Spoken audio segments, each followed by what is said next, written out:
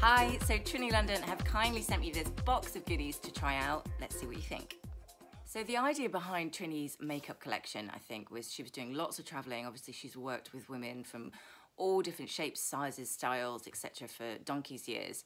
And she was struggling with her own makeup and tended to sort of mix a stick foundation with a liquid just to get the right consistency for what she wanted. And after a few years of doing that, thought this is a bit silly. I'm just going to create my own makeup range to be exactly as I want it to.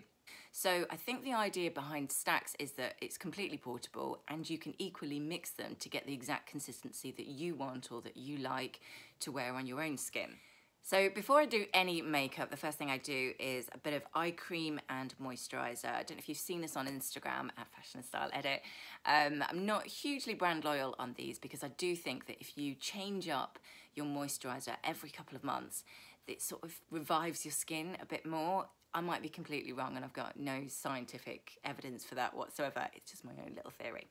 So at the moment I am using Airsoft, which is the Primrose Facial Hydrating Cream, and I love that. It smells beautiful, but also feels really nice and rich, which I like on my skin because it's quite dry. The other thing I use on a daily basis is the Willowberry Nutrient Boost Treatment Oil. This is amazing actually. My skin is so dry. I mean, I've got eczema on my hands and kind of get a little bit on my arms, but my skin on my face is so dry that I feel like I need this on a daily basis. I don't think everybody would need to do it every morning before makeup, but certainly if you've got really dry skin, this is what I would highly recommend. Eye cream, at the moment I'm using Kiehl's Midnight Recovery Eye Cream. Obviously it says midnight, but I use it in the day. Don't really think that's going to make a huge amount of difference.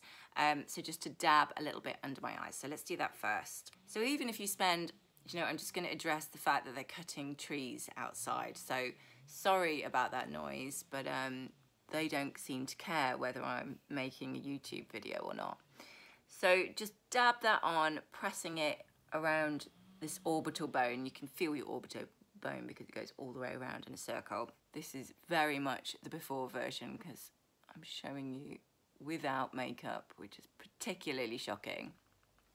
Okay, so I find that when you're putting concealer on and then you've got foundation and all that kind of thing, if I don't put an eye cream on beforehand, you kind of get that dry, kind of flaky look around your eyes, certainly as you get a little bit older, which is never a good look for anybody. So lots of eye cream, lots of moisturiser just helps it sort of soak in a little bit better. I've got all these weird pimple things going on my forehead. I don't know, it's something to do with sunshine, that when you get a tan, maybe it's all the sun cream, it leaves you with kind of, I don't know if you can see, kind of that pimply forehead. So any tricks to get rid of that would be greatly appreciated. I've tried exfoliating, but it doesn't seem to be doing it. Right, so we're fully moisturised up. I'd already put my facial oil on this morning, so I don't need to apply any more of that.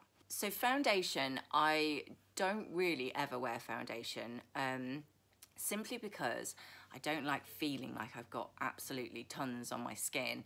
It feels heavy and too thick, and I know it's trendy. Lots of young girls are wearing so much makeup, but personally for me, I prefer skin to look healthy and a bit dewy, and I'd hate to feel so caked in makeup that you can barely move your face.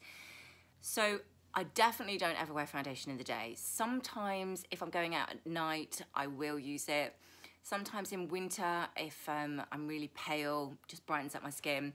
But I'd only ever use the MAC Face and Body or something similar because it's really light, just gives you a quick sort of dewy glow.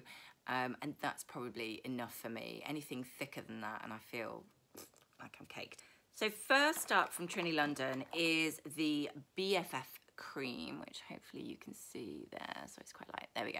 So this is probably the perfect thing for me because it's essentially a bit of a tinted moisturiser by the sounds of it. So I'm going to hydrate, boost, radiance and wake up tired skin, including getting rid of dark circles. So as you can see, we need a bit of that. And it's white, which is really weird. So how is that going to work? I'm not sure. But, oh, not so tiny bit. Let's just lather it on everywhere. There wasn't a concealer in the Trinny London box, so I'm going to use one that I usually use, which is the Clarins Instant Concealer. As you can see, I need to get some more concealer because it's very nearly run out. And then with your ring finger, dab a tiny bit and then go to where you need it most to conceal. Again, kind of like the eye cream on that orbital bone. Then I like to take it onto the top of my eye as well, just to kind of get rid of any sort of blue tone from veins and etc. Right, so eyeshadow. I have got the Sun Eye to Eye. So I'm gonna start putting a bit of this on. So I'm just gonna put that over my lids there. Really nice and natural, which is kind of how I like to wear my makeup. I'm just gonna layer a little bit more.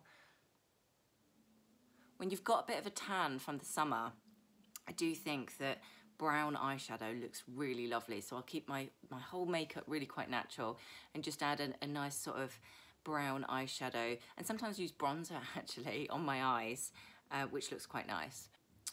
So then on to Starlight, which is the right light, which is essentially a bit of a highlighter, which I really like highlighters actually, because I think if you're certainly trying to go for that natural dewy look, it's a great way to just highlight the bits you want and get rid of the bits you don't. So I will do a little bit of a highlight up here, and then just kind of on this arch of the eyebrow there.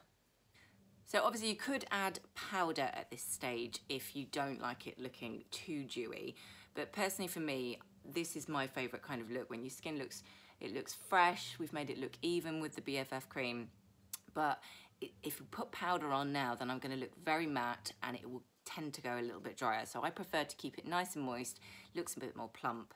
So next up is the Golden Glow, and I've got it in the shade Sawala. So you can see the colour there. So if you smile, that's always a nice way of getting your bronzer or blusher kind of in that apple area of your skin. And I like dabbing it because if you start smearing, you're going to smear off everything else that you put on before. So just dab it in. And then we're going to take it up here. If you're confused about the bits to put blusher on or bronzer on, try and think of it as, so it's the bits that would tan the most naturally. So anything that's sticking out. So your nose gets the most sun, your cheekbones, your forehead, round this edges here, that's where tans the most. So that's the most obvious place to put your bronzer. And then, I don't know why, but I quite like to put a tiny bit of bronzer under my nose. Someone once told me if you've got quite a long nose, if you put a bit of bronzer or blusher under your nose and sort of lift it up, it makes it a bit shorter. So I'm in the habit of doing that. I don't know if it's true. Oh, what's that? Sorry, that's a spot. So a little bit under your chin. So I've got quite a long face. So lift the chin, lift the nose, and then on all the other bits that are sticking out as such. Now, I'm actually going to give that a go and put that on my eyes as well, because I do that a lot with bronzers, because I like the shades of bronzers as an eyeshadow. So you want your lighter colour on the inside and your darker colour on the outside. I'm going to go back to the Starlight because it did say on the instructions to put a tiny bit just in the centre of your eye. And I do like to do that with a highlighter, but I like to do it after I've done all the eyeshadow, just because I think if it's the final thing that you put on around your eyes, it'll set a little bit better. So just going to add a little bit to the corner there. So there wasn't any mascara in the box, so I just use a well-worn little tube there of Maybelline, which is the waterproof Great Lash. Okay, so mascara is now done. Just a little bit on there, as you can see. So now I think we'll do lips. So we've got two lip pots here. The first one we're meant to use is Lip Love, which I've got in the colour Sasha. And the second one is the Lip Glow in Maddie. So you're meant to do Lip Love first and then the gloss on top. So let's see what that looks like. So quite a bit of colour on my finger there, but you'll see when you put it on, it doesn't ever come out quite so strong. I don't normally wear lipstick, so I'm not used to it at all. So this is something different for me to try, but I think I'm gonna like this. I think that looks quite nice. It's not over the top, it's not bright red, but just a little something.